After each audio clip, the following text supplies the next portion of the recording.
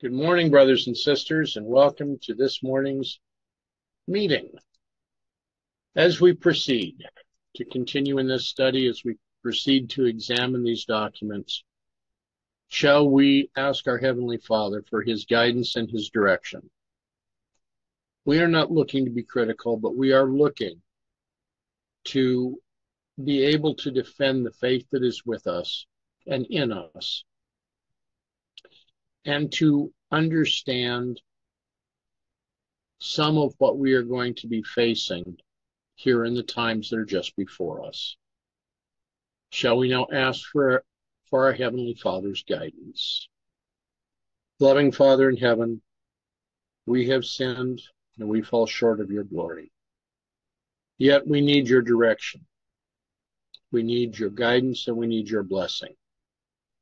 As we assemble today, help us now to understand that which you would have us to know.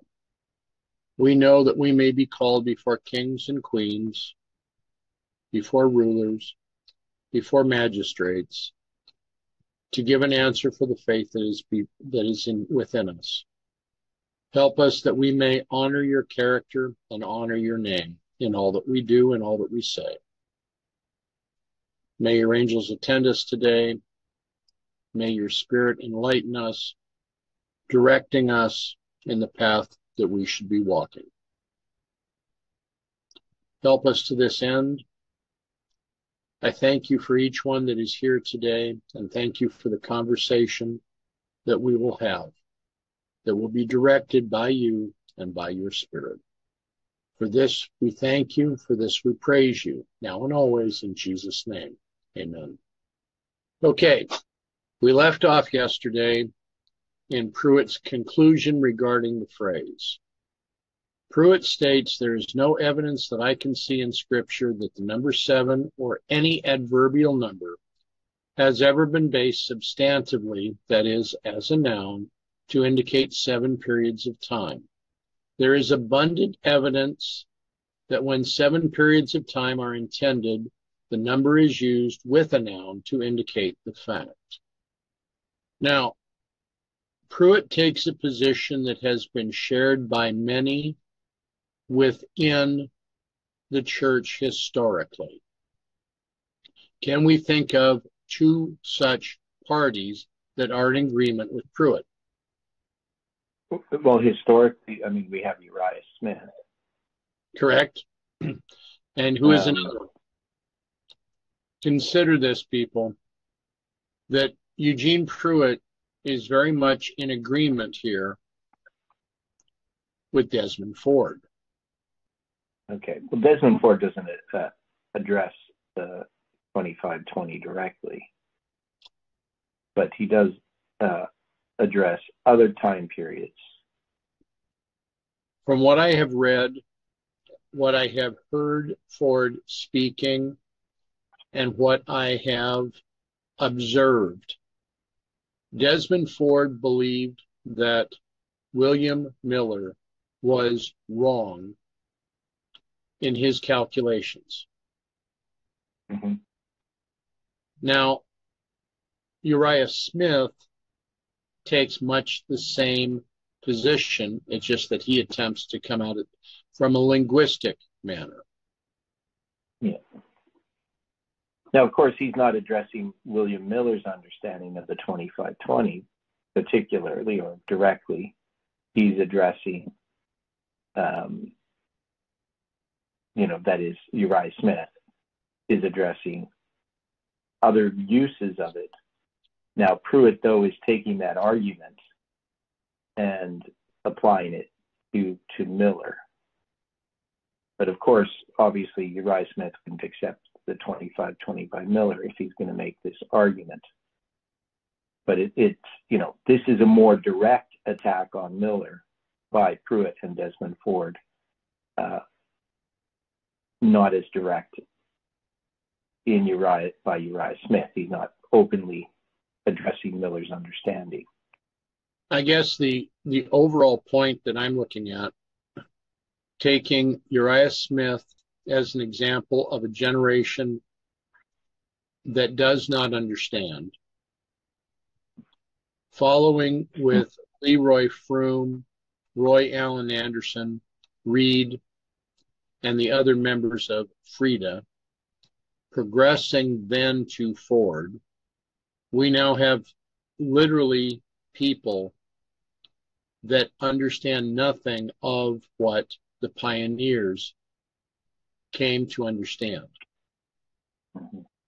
Yeah, the one question I have dealing with Uriah Smith and how he's addressing Leviticus 26, the question is, how much did he recognize what he was doing? Like, did he know about the 25:20? Did he understand the pioneer's view on Leviticus 26?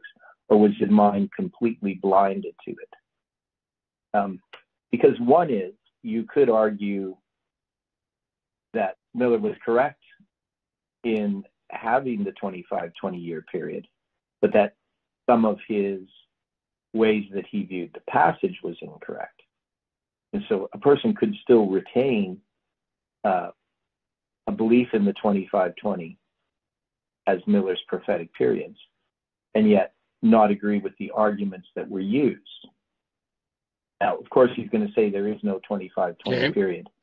But I've also argued that there is no 25-20 period, the period of 2,520 years for literal Israel found in Leviticus 26. And I have made an argument that Leviticus 26 is fulfilled by periods of 70 years and 140 years for literal Israel. That where we find the 25-20 is actually in Daniel. But Daniel does use Leviticus 26 in order to produce the 25-20. That is, you can say that the prophecies of Daniel are an application of the 7 of Leviticus 26. Because if you look at how I've done it, how I've constructed the 25-20, at least in my understanding of it, because I didn't construct it, but I looked at the fulfillment of Leviticus 26. I saw it was fulfilled literally for Judah. And then I understood the connection between the prophecies of Daniel. And the first thing that we see is that Daniel is going to recognize that there's a period of 70 years. And he's going to pray about it in Daniel chapter 9. And then he's going to be given a period of 70 weeks. And that period of 70 weeks is based upon a period of 490 years that does come from Leviticus 26. Right? So the 490 years that are necessary for the 70 years captivity. And so his 70 weeks are going to be based upon that 490 years. And that 70 weeks is going to commence the 2,300 days and the 70 weeks. So the start of the 70 weeks is also going to commence the start of the 2,300 days. So what you end up with is a de facto 25-20 year period from Leviticus 26, based upon the literal fulfillment of Leviticus 26 for Judah, without making that direct connection that Miller does. That is, you could argue and say, okay, there is not a 25-20 year period for Leviticus in Leviticus 26 for Judah, but yet it still does exist because of Daniel. So that was basically the argument I made back in 2015. I presented it in the paper. A lot of people were upset about that paper. But I still think it's valid. I don't think that you can just go directly from the idea of 7 times and then multiply it by 360 without the steps that are taken in the book of Daniel. Because in the book of Daniel, we need the 70 weeks to transfer the blessings and curses from literal Israel to spiritual Israel. And we need the 2,300 days.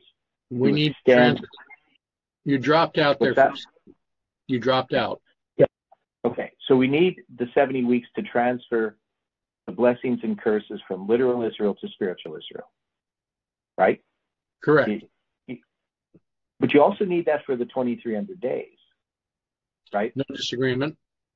Yeah. And then the 2300 days are going to extend the blessings and curses and other things, but I mean specifically the sanctuary and its cleansing into the Millerite time period.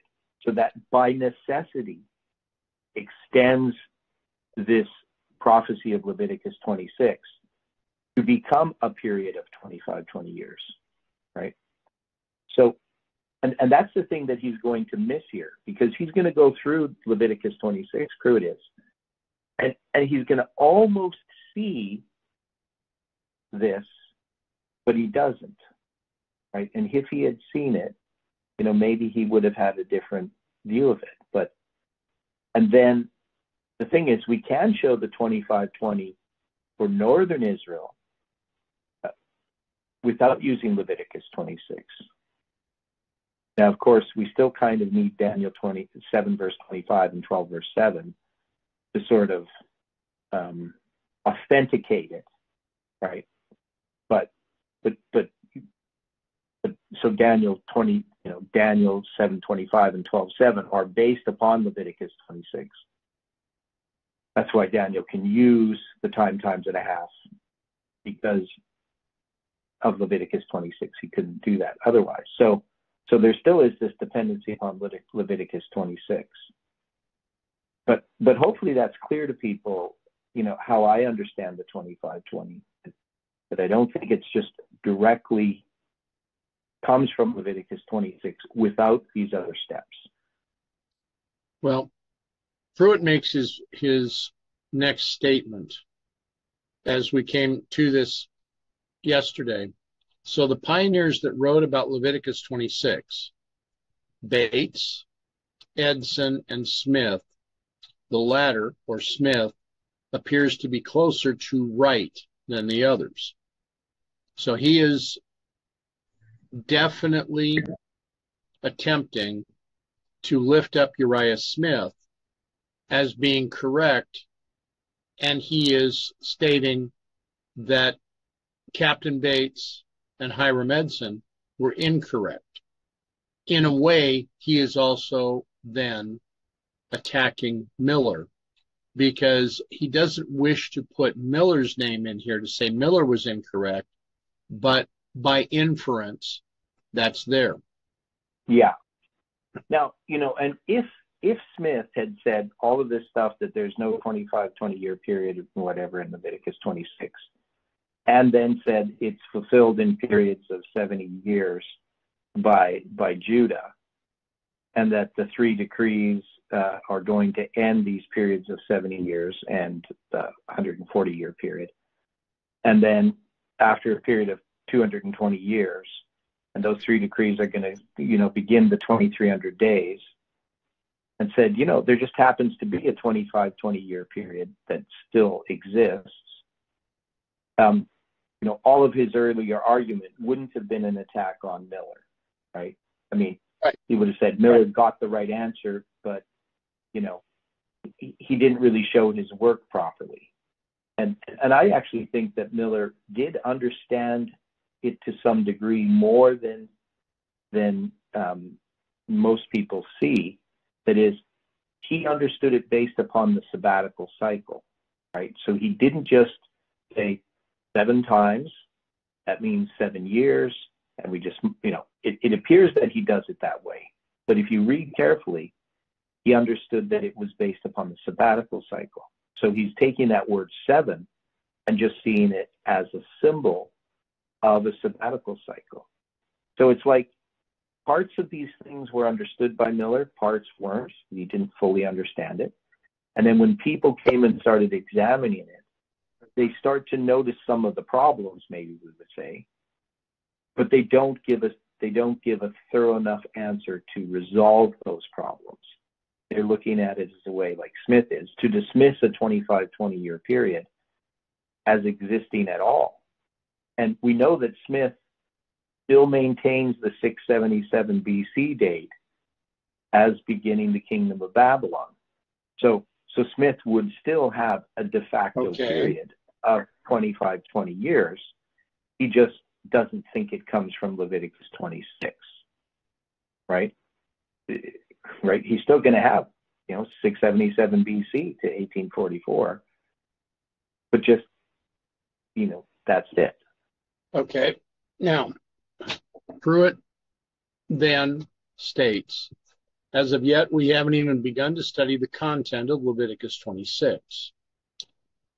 He states the chapter begins with one of the most beautiful summaries of the covenant made with Abraham, the covenant that we call the new covenant today.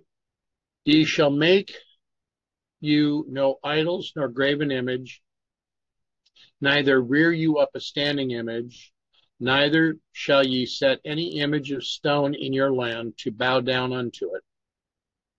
For I am the Lord your God. Ye shall keep my Sabbaths and reverence my sanctuary. I am the Lord. Is there any question with what's being said here? This is very direct. An instruction is being given to the children of Israel that they are not to worship idols. God reminds Israel of their obligation to the second and the fourth commandments, the very commandments that contain the gospel content in the Decalogue, the very ones altered by the papacy. To a reminder of these precepts, God adds, and reverence my sanctuary. Here are the focal truths for our age. Many distracting and side issues often claim our attention, but these deserve the attention that the side issues claim. And in the symbolic economy of the Jews, giving attention to these things, walking in God's statutes and in accordance with his commandments, brings rain in due season and a fruitful harvest. It is easy to perceive what kind of rain and which kind of fruitful harvest the church should look forward to today in response to these same conditions of faithfulness.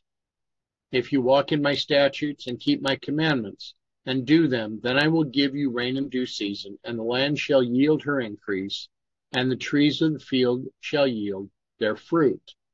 Now, Dwight, sorry.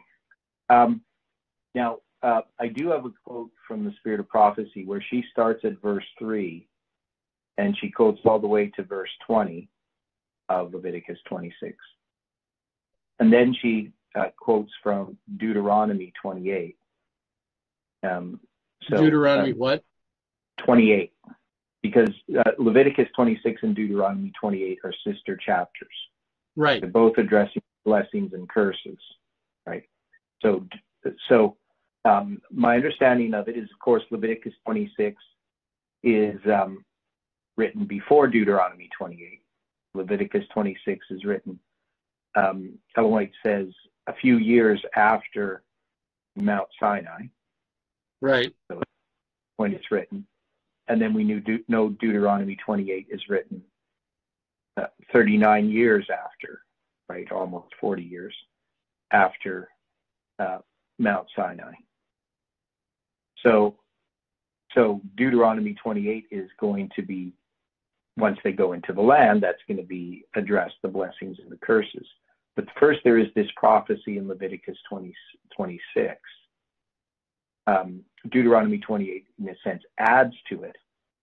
Okay.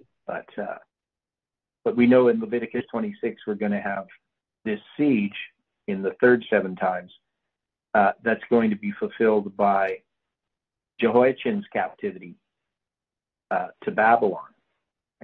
But in Deuteronomy 28, when they have the siege where that's described by Rome, so it's kind of interesting that Leviticus 26 addresses Babylon, but Deuteronomy 28 addresses Rome. So it's another interesting detail. And then one other thing here, when you look at these first 2 verses of Leviticus 26, and it talks about my Sabbaths, it's not just referring to the weekly Sabbath or to the yearly Sabbaths, but also to the sabbatical rest of the land. All of those would be included in my Sabbaths. Correct? Okay. Because it just doesn't say my Sabbath. My Sabbath.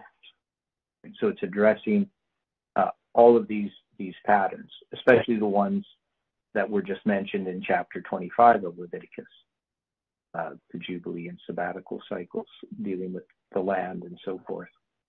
And then, of course, this part of, and reverence my sanctuary, I think becomes an important part of this whole prophecy. And it's just kind of, just a reminder that's added. But I think it's actually really essential because the sanctuary is going to be addressed later in the prophecy. So the destruction of Jerusalem and the destruction of the sanctuary are part of this prophecy. Okay. Now, Prewitt's point, before he gets into Leviticus 26, 5-8, was to state that what God promised was an Old Testament blessing of always fresh produce. The 2 harvests would last for months, food would be in abundance, and Israel would be safe. They would not, however, be passive. Their dominions would grow by unnatural victories, 5 persons putting 100 to flight. Now, there's not a lot to be disagreed with here, except that Prewitt's statement of always fresh produce does fly in the face of the Jubilee years. Well, and sabbatical years. Yes. Right, so the sabbatical years, yeah. So they're not always going to have fresh produce. There is this, they're going to be provided for, but not always fresh. I mean, they can't eat things that grow provision themselves. that's provided harvest is going to be from very much an unnatural situation because they're going to rest in those sabbatical years. They're not going to sow. They're not going to reap, yet they're going to have plenty of food. And your threshing shall reach unto the vintage, and the vintage shall reach unto the sowing time. And ye shall eat your bread to the full, and dwell in your land safely. And I will give peace in the land, and ye shall lie down, and none shall make you afraid. And I will rid evil beasts out of the land, neither shall the sword go through your land. And ye shall chase your enemies, and they shall fall before you by the sword. And 5 of you shall chase 100, and 100 of you shall put 10,000 to flight, and your enemies shall fall before you by the sword. From this promise, it is as much from the story of Gideon, we are taught that God can accomplish his purposes through many or by few. He mentions here, of course, Gideon, and one of the things Ellen White says in reference to these types of prophecies, Leviticus 26 and Deuteronomy 28, is that they receive a partial fulfillment in the time of the judges. Right. But a more complete fulfillment of the captivity of Israel in Assyria and Judah in Babylon. So we know that there is an application of this, that is, if people had repented, then the process does not continue on. And so we know that there is times in which people disobeyed God, but they repented, and so we didn't get the complete cycle of the 4-7 times. In the period of the judges, we don't have the 4-7 times being fulfilled completely, just partially. Okay. For I will have respect unto you and make you fruitful, and multiply you and establish my covenant with you. And ye shall eat old store, and bring forth the old because of the new. And I will set my tabernacle among you, and my soul shall not abhor you. And I will walk among you, and I will be your God, and ye shall be my people. I am the Lord your God, which brought you forth out of the land of Egypt, that ye should not be their bondsmen. And I have broken the bands of your yoke, and made you go upright. Following these wonderful promises, we find a solemn denunciation, and after that, a gospel promise that was claimed by the prophet Daniel.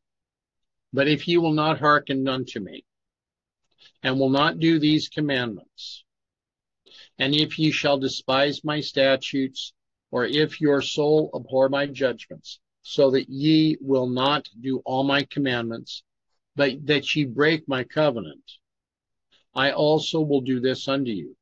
I will even appoint over you terror, consumption, and the burning ague, that consume the eyes, and cause sorrow of the heart. And ye shall sow your seed in vain, for your enemies shall eat it. And I will set my face against you, and ye shall be slain before your enemies. They that hate you shall reign over you, and ye shall flee when none pursueth you. So he continues here, note the 7 items included in the denunciation. Now it's strange that he could only find 7 items. We have the appointed terror, the consumption, the burning ague that destroys the eyes and brings misery, harvest eaten by enemies, death in battle, under hatred and hating rulers, and running when no one is chasing. These items are promised before the first 7 in verse 18. The harvest thefts remind us of Gideon. The running when no one is chasing reminds us of the armies in the time of Saul.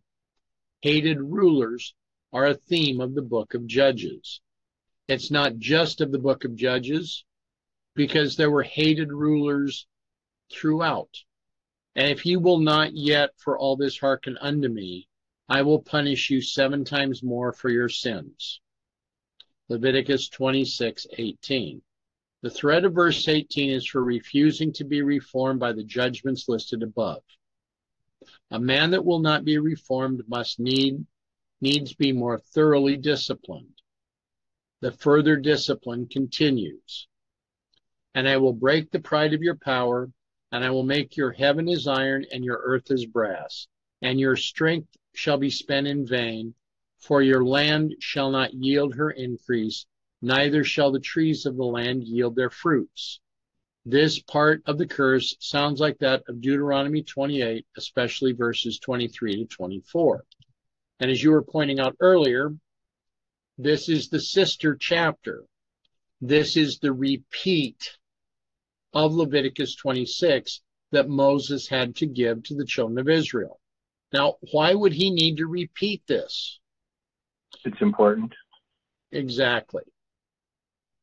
Now, it's also because I think he had an understanding that the children of Israel were so stiff-necked that they had to have this presented multiple ways for them to understand what was going on.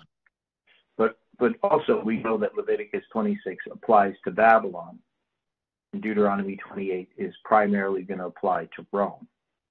Okay. Which I think is important because it's going to address Rome. You know, the eagle, as the eagle flieth, the people of a language you don't understand, right? And of fierce countenance, understanding dark sentences, right? Which is quoted in Daniel chapter 8 as being Rome. So now just one other thing here, though. So he's going to notice that there is 7 different natural curses, and then he's going to address that. Well, if they're not reformed, they're not hearkened, they haven't hearkened to God, that he's going to punish them 7 times more for your sins. And then he's going to go into, you know, what these punishments are: the breaking of your pride, of your power. He doesn't address what that is. So we know that that's going to be mentioned, that Ephraim shall be broken, that it be not a kingdom, right? Or be not a people. And that's going to be in Isaiah chapter 7, verse 8, right? In Isaiah chapter 7, we're going to have this being addressed. You know, if people had actually if he had taken the time to say, well, how was this actually specifically fulfilled? He would have been able to see this. Now, but we'll go on, and then I'm going to read a quote from the Spirit of Prophecy regarding that relates to this, to Leviticus 26. But you can go on for now. Dwight disappeared there. So I guess I will just make another comment while he's not there. So I'm going to read this statement here from the Spirit of Prophecy. And this is a statement, the first time I ran across it was back in 2015. And this was the Sabbath School Quarterly on the book of Jeremiah. I was, that time, I can't remember if I was teaching Sabbath school. I don't think so. But anyway, there's this quote from Prophets and Kings. So, I mean, it's not some hidden quote. So this quote begins, within a few short years, the king of Babylon was to be used as the instrument of God's wrath upon impenitent Judah. Again and again, Jerusalem was to be invested, that is, surrounded, and entered by the besieging armies of Nebuchadnezzar. Company after company, at first a few only, but later on thousands and 10,000s were to be taken captive to the land of Shinar, there to dwell in enforced exile. Jehoiakim, Jehoiachin, and Zedekiah.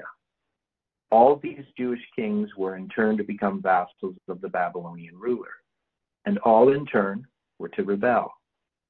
Severer and yet more severe chastisements were to be inflicted upon the rebellious nation, until at last the entire land was to become a desolation. Jerusalem was to be laid waste and burned with fire. The temple that Solomon had built was to be destroyed, and the kingdom of Judah was to fall, never again to occupy its former position among the nations of earth. So we know that what really caught my attention was her listing Jehoiakim, Jehoiachin, and Zedekiah. So under Jehoiakim, you're going to have Daniel's captivity in 607 in the fall. Jehoiachin, his captivity is going to be the third 7 times. So Jehoiakim's is the second. Jehoiachin's is the third. And Zedekiah's captivity is going to fulfill the fourth 7 times. And she also mentions the severe and yet more severe chastisements. So we can see that Ellen White is going to connect here a progressive punishment that does increase in intensity, correct?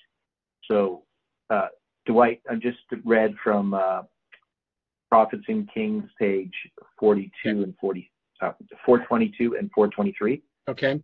Where Ellen White talks about Nebuchadnezzar coming against this progressive judgment, where it's first going to be companies, and then later thousands and 10,000s are taken to the land of Shinar, there to dwell in enforced exile. Jehoiakim, Jehoiachin, and Zedekiah. All these Jewish kings were in turn to become vassals of the Babylonian ruler, and all in turn were to rebel.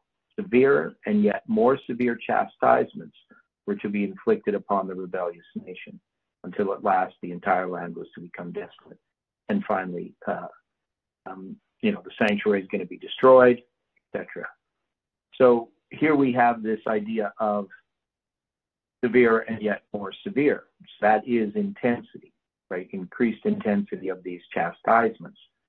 And so to me, this seems like she is referring to Leviticus 26 and to the severe or more intense chastisements. And yet she also is recognizing Jehoiakim the second 7 times, Jehoiachin the third 7 times, and Zedekiah the fourth 7 times.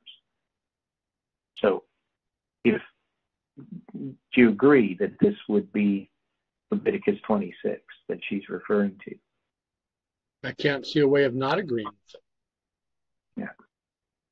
Yeah. And so if we argue I think for that's pretty direct. Yeah. And if we argue for intensity, I would argue from Leviticus 26, obviously each of the chastisements are worse than the previous ones. The question is, does the 7 times more, does the more have to do with intensity? And we would say, and they don't really use the word more, they say that 7 has to do with intensity. Now, usually 7 refers to completeness. Right. So yesterday we were dealing with, that it's intensity. But I don't see that 7 ever is used as intensity. I mean, it can be used sort of metaphorically as a type of completeness, but never as intensity. He never gave any examples of that it is intensity. And that's the thing that always really bothered me. The intensity has to do with the fact that there's a repetition of these chastisements, and they're obviously progressing. But, you know, and even here when we deal with prophets and kings, I mean, we have Manasseh's captivity that precedes all of this. So his is the first 7 times. That is the breaking of the pride of power. Now, there is another quote in the Spirit of Prophecy, and this is in manuscript 40, 1898. And that's where she's going to quote, starting in verse 3, she's going to quote all the way up to verse 20.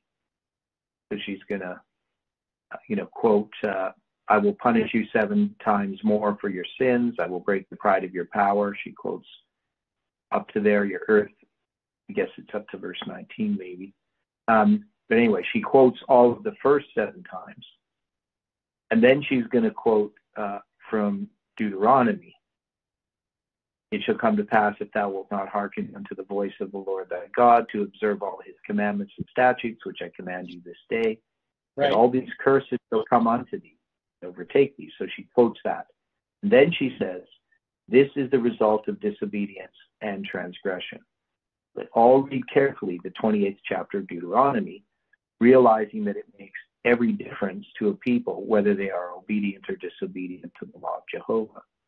Then she says, the prophecies regarding Israel were fulfilled to the letter. God permitted his chosen people to be scattered as captives in strange lands. And when they repented, God took them to himself again and established them in his own land. But their continual disobedience resulted in their complete overthrow and in the overthrow of Jerusalem. So it seems pretty clear here that she's connecting Leviticus 26 and Deuteronomy 28 again, and that they were fulfilled. For those that are willing to examine and to do so without preconceived notions. What Mrs. White is doing here is giving complete and total support to the understanding of the 7 times that William Miller first presented. But she is expecting. But it doesn't mean that, Miller was 100% correct in how he derived the 7 times. Right. Right. But definitely that 7 times period exists. Right. I mean, it's pretty hard to argue that Manasseh's captivity is not beginning of, is fulfilled by the first 7 times. The breaking of the pride of your power. Because that's going to be the first time that the king of Judah is going to be taken captive. And we have it in 677. Right. And then we're going to have 70 years until Daniel's taken captive. And then that begins the 70 years captivity. So that the adding of the first 7 times to the second 7 times, it gives you a period of 140 years altogether. And it's going to end with Cyrus coming to the throne and the first decree. And then the third 7 times, that's going to be fulfilled, by Jehoiachin's captivity. And 140 years later is going to be Artaxerxes' decree. And then the fourth 7 times is going to be fulfilled with the destruction of the temple after a period of 420 years that it existed. And it's the temple is going to rest for 70 years until it's dedicated again. For 70 years. And that 70 years that it lays, the temple is going to be desolate for 70 years. And then it's going to be dedicated 490 years after the first temple was dedicated. And that's going to be connected to the decree of Darius. So the 3 decrees are all going to mark periods, the ending of periods of 70 years or 140 years, and these periods are going to begin with Manasseh's captivity, the captivity of Daniel in the time of Jehoiakim, the captivity of Jehoiachin, and the captivity of Zedekiah, right, which is the one where the temple is going to be destroyed. So if we have the correct Bible chronology, these things all fall into place. Now, if a person tries to argue, well, right. 7 times is not really, dealing with the 20-year period, well, I could say, yes, not directly, but indirectly, it does. But because of what happened, because of how it was fulfilled. But in Leviticus 26 itself, it's not directly giving the 20-year prophecy. That is, if you think about it, time could have happened, things could have unfolded differently if God's people had been obedient, right? We know that there's a conditionality to Leviticus 26. If you're not reformed by these things, then, right? Right. It becomes an if-then prophecy. It becomes conditional. Now, the fact that eventually it became periods of 20 years doesn't mean that it was directly a prophecy about 20 years, like we would have with the 2300 days, right? It is a prophecy that becomes a period of 20 years only because of how it's fulfilled. And then, of course, the prophecies of Daniel are going to address that and give not just the end of those prophetic periods, the ends of those 70 years, because that's given in Daniel, but also going to give these blessings and curses, transfer them to spiritual Israel, and extend them to the Millerite time period. And to me, it's just so beautiful. I mean, I just think it's amazing, the 20-year prophecy, once we understand it correctly, because we see something more than Miller saw, right? It's new light in our time. Right. But it makes old light shine brighter. It shows that the foundation was laid correctly, even though we didn't fully understand it. And that's the thing that I find disappointing, is that those attack the 25-20, they don't like to, well, I've never seen an attack of my presentation of Leviticus 26 and in any way. I mean, obviously I've had discussions where people will dismiss it, but, nobody's ever written about it. They always attack Miller's. And even like Stephen Bohr, when he puts his attack on the 25-20, he says, there is this other period, but I'm not going to address that. Well, it's absolutely necessary if he's going to make an attack on what people are teaching today. Right. That you can't just go back and take Miller's understanding and attack that. You obviously need to show that we are wrong in how we are addressing the 25-20 today. And nobody does that. So you dropped out there for a bit. Yeah. So nobody has really addressed how we understand the 25-20. Nobody's addressed the prophetic mirror, the two 25-20s together. Correct. So Prewitt gives a reference to Deuteronomy 28, the sister chapter of Leviticus 26. His statement continues, and what if Israel does not respond to these events, God's communication? He says that he will bring 7 times more plagues, where he puts times in brackets, even if we are looking at this directly from Scripture. Because if we're looking at this, we do not find the word italicized, so it's not a supplied word by the translators, but this is a translated situation into English. How would this read in the Hebrew?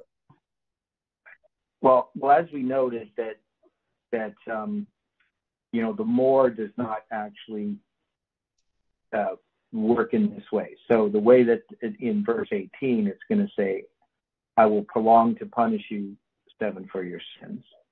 Okay. So the thing is that's going to be intensified is the punishing, but you wouldn't put seven times more for your sins.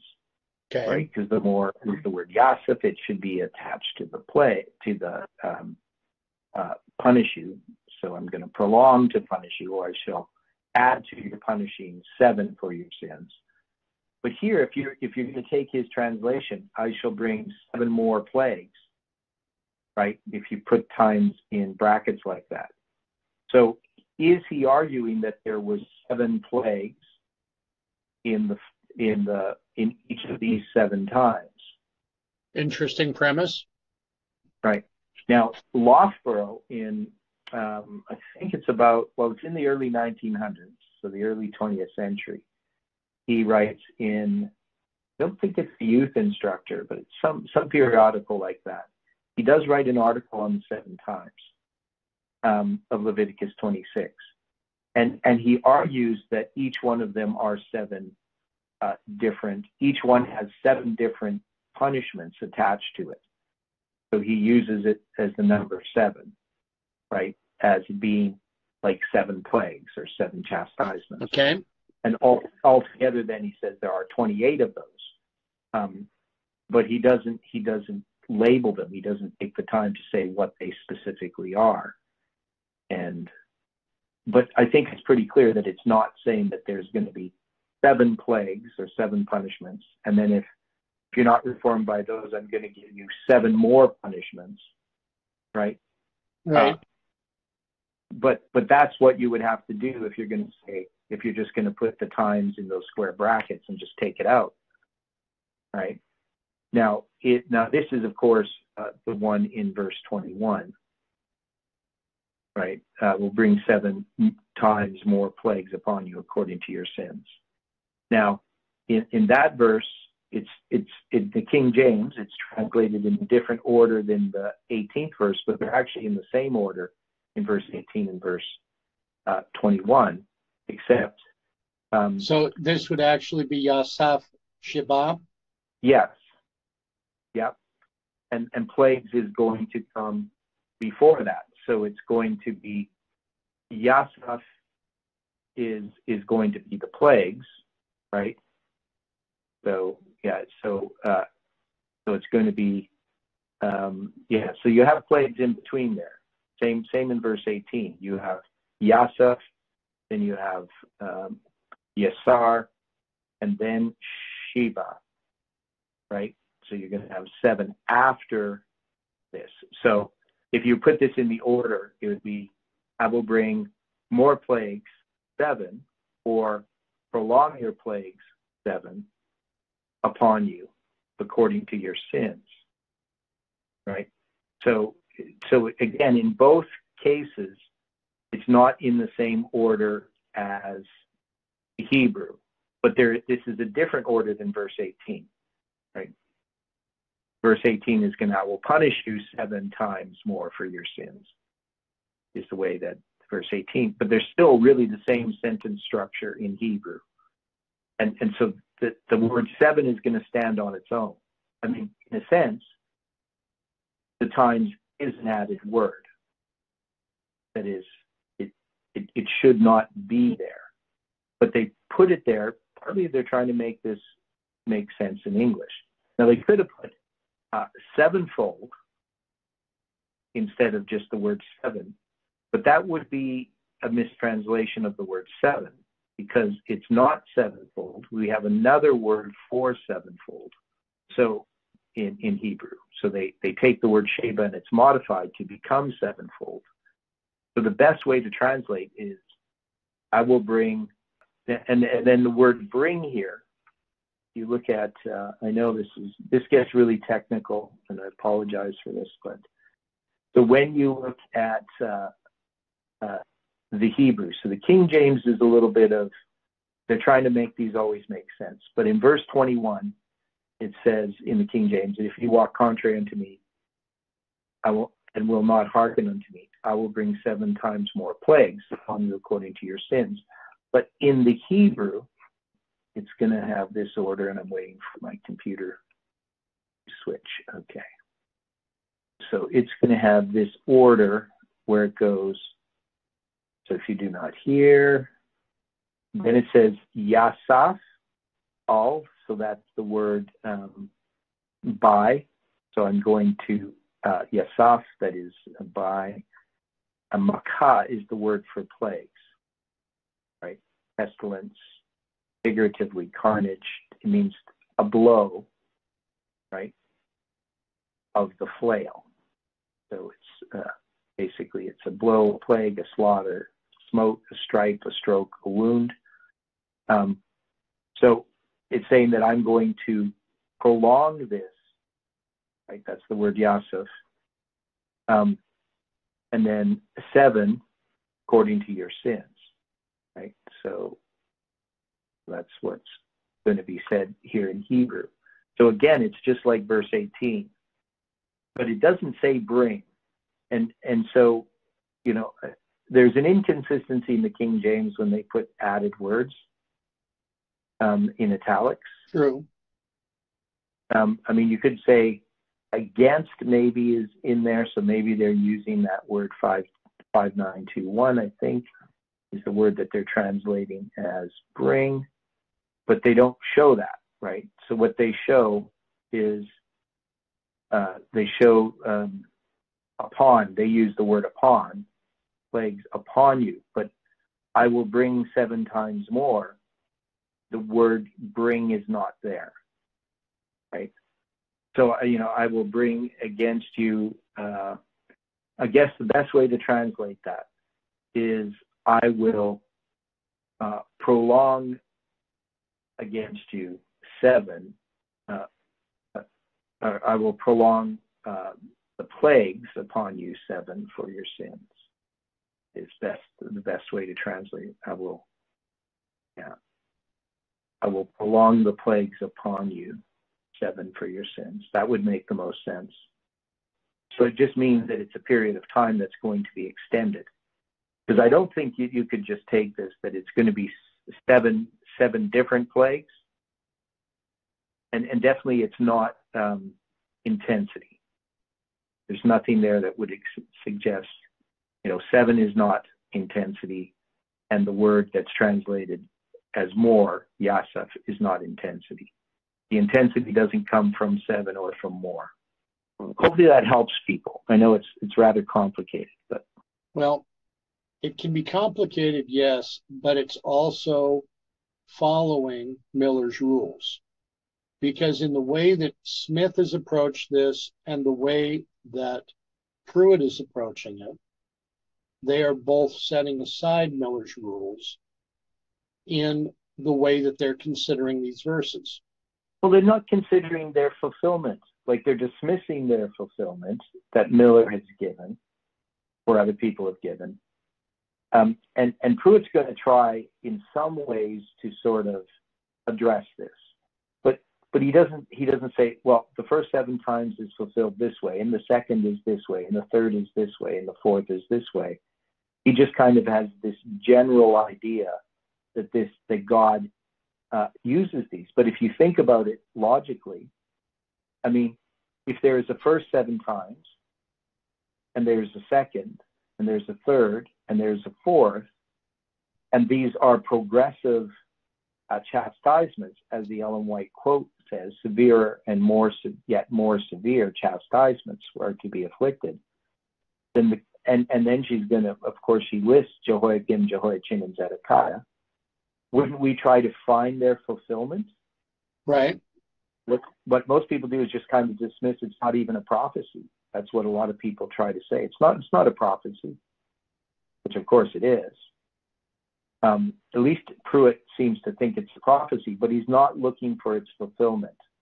He's not trying to say, well, in which way was this fulfilled? That that God gave a chastisement and they didn't obey, and then he gave this other chastisement. And the details of this are there, right? I'll break the pride of your power, right?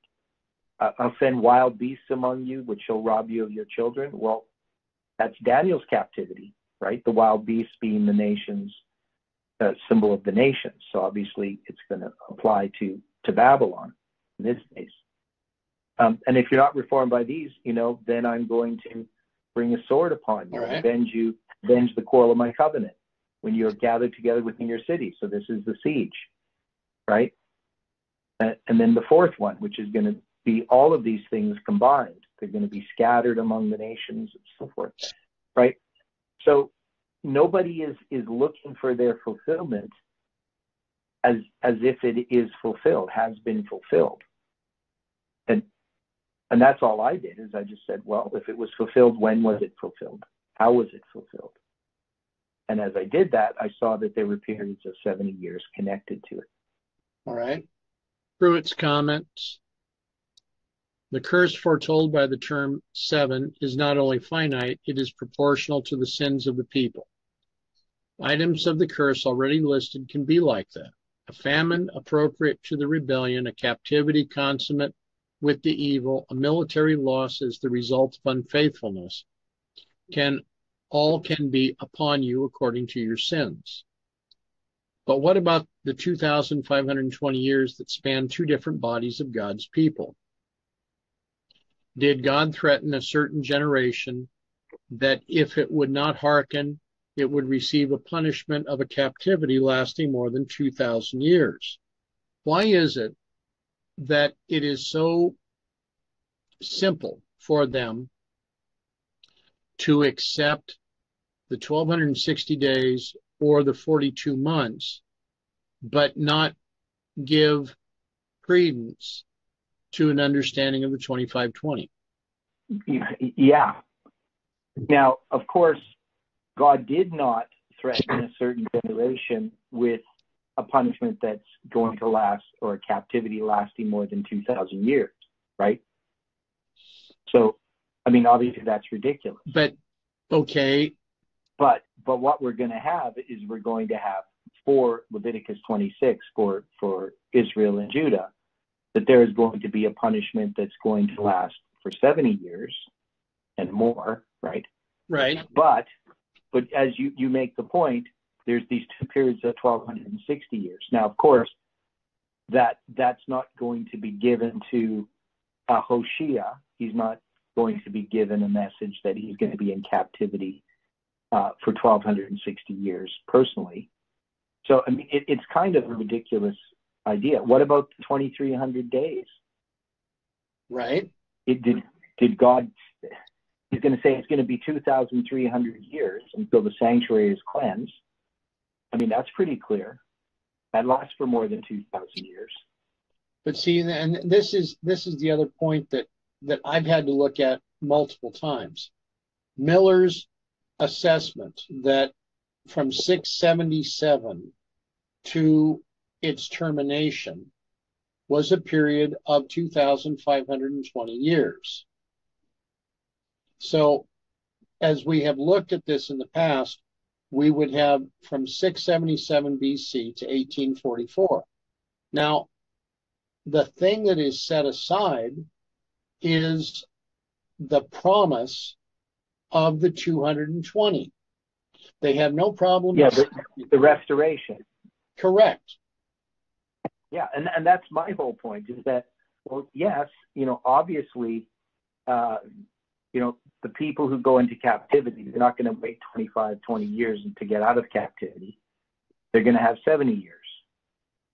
But if you just take the 2520 by itself and you don't recognize that the 70 weeks and the 2,300 days are different portions of that period, then, yeah, I guess you could argue against it as sort of, what would be the purpose of it.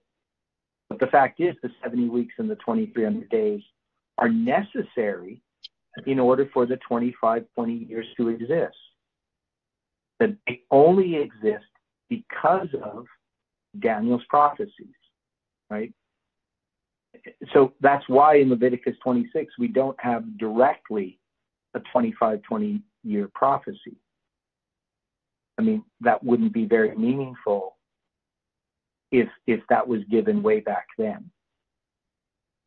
But with Daniel's prophecies, we definitely do see 2,300 years. The sanctuary being cleansed, that's going to be put off for 2,300 years. If we made that argument that he's making with the 2,300 years, would we accept it? His statement here, did God threaten a certain generation that if it would not hearken, it would receive a punishment of a captivity lasting more than 2,000 years? To me, just doesn't hold water, because they were without their temple, the thing that they were the most proud of. The Ten Commandments speak of a visitation of sins in the third and the fourth generation. That kind of visitation is apparent in the captivity that followed Hezekiah and the one that followed Josiah. But it is God's mercies that extended to 1,000 generations, Deuteronomy 7:9. Now, one thing here too, people often say, well, how can God curse, for such a long period of time? Okay. But wasn't the earth cursed for 6,000 years? Yes. Yeah.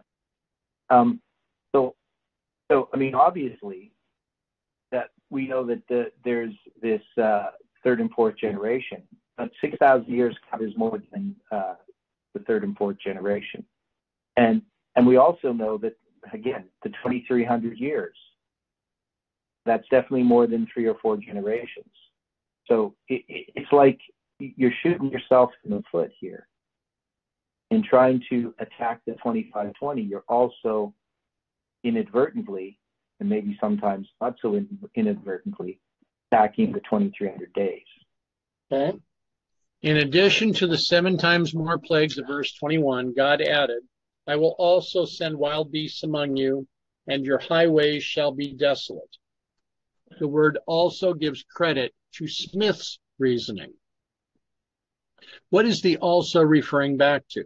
The last item prior is the 7 times more plagues. And it becomes clearer, continuing from the word desolate. So, except the word also does not exist in the Hebrew. Right. It doesn't say also. All right. Right. It's just something they add in the King James to give a flow of continuity. But there's no word there in Hebrew that means also. There's no form of a word that gives also. It's just something they add. I mean, they should have italicized the word. Right. They didn't. Yeah, because this is, I mean, it would make more sense if it just said, I will send wild beasts among you. Yeah, and really, almost the very few other translations put the word also there. The only ones that do are the ones based on the King James. Okay. Right, but all the other translations just say, or pretty much all of them just say, I will send wild beasts among you. It doesn't put the word also there because it doesn't exist in the Hebrew. Okay. So here Prewitt is being proper in italicizing also. Well, so, he's putting that for emphasis, though. Right, I know. Yeah, and bolding as well. But to make an additional word the hinge, the pin as it is, to say that Smith is right, is fairly a weak argument.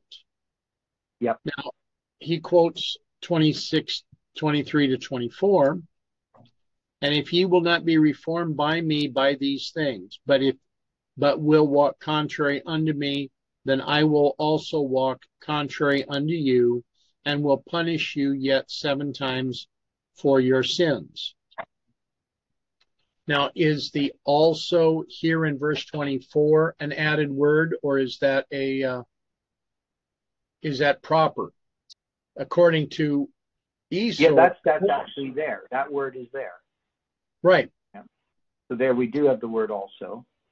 Yeah, it means also or yea, right? Moreover, right? meaning accession, used as an adverb or conjunction, right? So, yeah. Now, of course, we're not going to have the word Yasef here anymore in the last 2 of the 7 times. Okay. So we're going to have the word yet 7 times for your sins. But notice we don't have more. So you can't say, I will punish you 7 times more for your sins here, because it doesn't have the word Yasef. So, but it has the word yet. And as I'm looking at this, in verse 24, the Hebrew word that is translated also, that is shown as we're studying this right now, is Hebrews 6:3-7, af, right? AF? Yeah. Now, going through what we are and have done in the past in the symbolic use of numbers, if I was to multiply 6 by 3 by 7, what would I come out with? 126. Yeah. So now the other thing is so in Stephen Jameson's study, yes. Well, not his study, but his chart there that he put. We've always done. Yeah, in WhatsApp, right? So he put that chart there. Right. So we should probably bring that up. I don't know. I could do that. So let me see here. I don't know. Aran, could you bring it up? The chart in WhatsApp that Stephen put up yesterday. Let me check. So it's in the Unity group, because I think this is important, just in what you referred to there, Dwight. So while he's getting that up. So basically, back in 2014, I'd noticed this 13 years and 36 years that divide the first 7 weeks of the 70-week prophecy. Right. Right. So because there's 13 years from the 7th year of Artaxerxes to the 20th year of Artaxerxes. Right. So from 457 BC to 444 BC. And that's that 52 days in Nehemiah that we divided as 3 days and 49 days. Right. Right. From the 4th day of the 5th month to the 25th day of the 6th month. That's how we looked at it. We did the 3 days inclusive. So it's really the 3rd day. But anyway, it's 3 days, right? So from 4th to the 6th. And then you have 49 days from, so all of it's an inclusive count. So anyway, back then, that 13 years and the 36, what I'd done is I'd multiplied 36 by 49 to get 1,764 years, which I counted from 34 AD to 1798. Then the 13 years, I had multiplied those, what did I do? Yeah, so the 13 years I'd multiplied by the 36 years, and that gave me 468 years from 70 AD to 538. So the 13 times 13 itself. And then now what Stephen has done, okay, so then what Stephen's going to do is he's going to multiply the 13 by 49, and he's going to get 637 years. If you can just explode that a bit. There you go. Zoom in. Yeah. So you can see what he's done is he's got the 70-week prophecy, the first 7 weeks. You can see there's 49 years. Now, he's going to do an inclusive count as 37 years, right, instead of just the 36. So he has 13 and 37 to make 50 a Jubilee, right? And then on the bottom, he's going to have from 607 to 1844. That's going to be the Jubilee of Jubilees, right? That's the 50th Jubilee.